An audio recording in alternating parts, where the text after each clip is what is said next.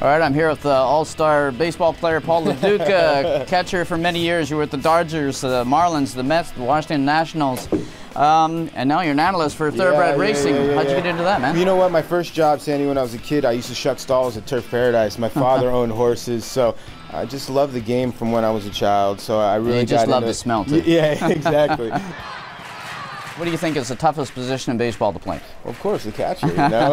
I was a smaller guy for my position as well, so the grind of being a catcher, and it's mostly like the field general, so I always enjoyed it and being part of it.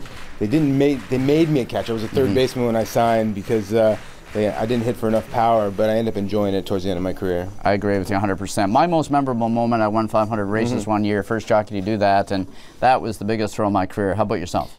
Well, I had a couple moments, but probably one is I went 6 for 6 against Colorado one day, and in Memorial Day at Dodger Stadium in front of the home fans, so that was neat. And the sliding catch in the dugout, a lot of people always ask me about that, so those are probably my two favorite moments.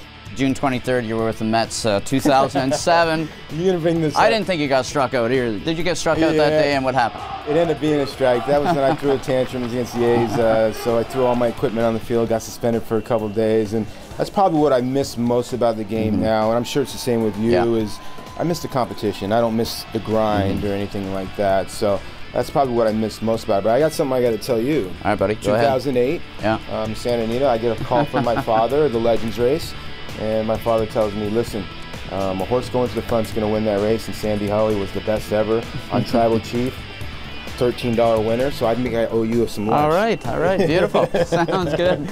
You know, great to meet you, Paul. Really congratulations on your career, and I'll tell you, when I rode in California, I was a big, huge Dodger fan, that's good. Congratulations on your career. It bleeds blue.